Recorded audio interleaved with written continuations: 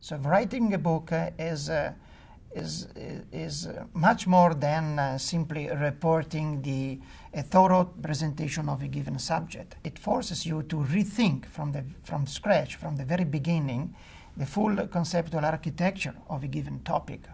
It could be even quite wide. There is an increasing gap, an increasing in-time gap between standard textbooks and the frontier of research. And since the frontier of research is moving faster and faster, then we need to fill the gap by writing good textbooks from the bottom. Okay? Otherwise, the difference between the topics as treated in standard textbook and the subject where the student is put at work, for example, during his PhD, could be too large.